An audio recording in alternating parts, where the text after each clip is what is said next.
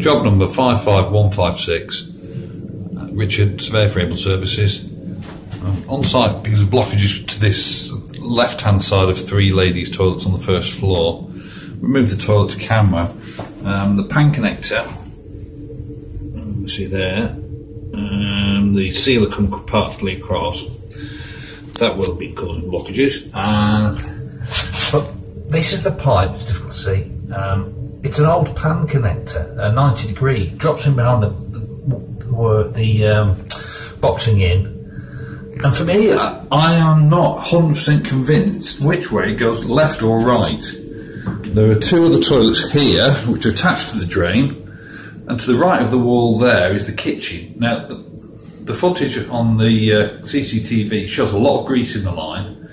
The camera can't be pushed all the way out, although it goes in and across behind here. It's partially blocked. A lot of grease in there.